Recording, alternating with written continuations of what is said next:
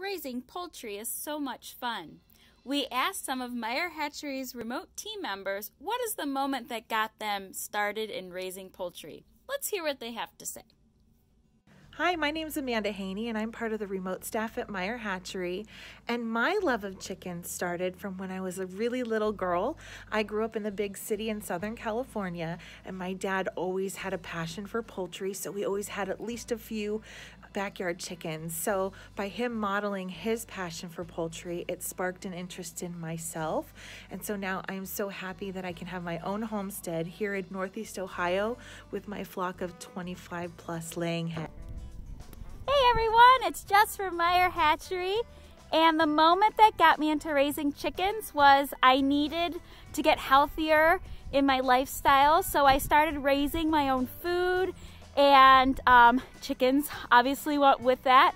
Also at that time, we met a couple that became our mentors for homesteading, and they gave us the means to get started, and here we are. 4 years later, we started with 4 chickens, and we have almost 40 at the Wren's Nest coop, and we couldn't be happier, right, Fred?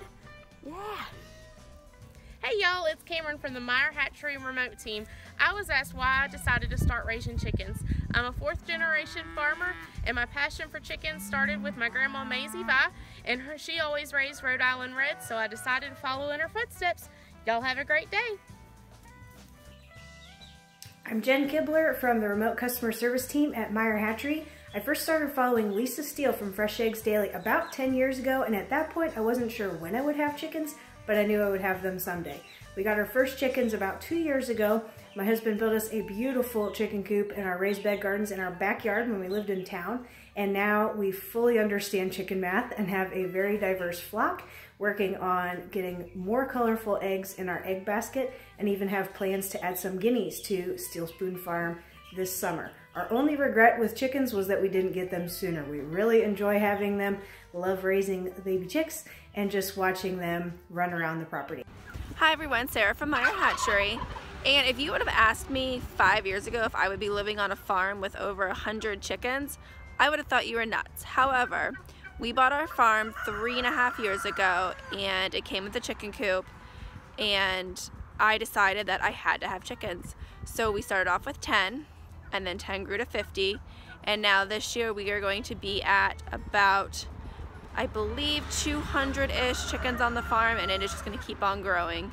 So if you asked anyone if I had a chicken math problem, the answer would definitely be yes. Hi everybody, this is Renee from the Meyer Hatchery remote team, and this is one of my Easter egger hens named Kate. And we got asked a question, what first got us into chicken keeping? And my answer will probably surprise you. So what first got me into chicken ownership was penguins, believe it or not. I used to work with a colony of 22 African penguins, and since it's pretty frowned upon to keep penguins in your own backyard, I took the next natural step and decided to go into chicken ownership. We've had chickens for several years now, and we haven't looked back. Hi, I'm Amanda from Meyer Hatchery's remote customer service team. And the moment that I knew I was going to be a crazy chicken woman was back when I was 10 years old and got to experience for the first time watching a chicken lay its egg. Hi, it's Molly from Meyer Hatchery's remote team. The moment that first got me into raising chickens was actually when we got new neighbors who moved in next door. They were really nervous to ask us if we minded that they got chickens. And we're surprised to find out when we were really excited that our answer was definitely yes, and that we had been wanting to get them as well. So we got our first flock of chickens together, and the rest is history.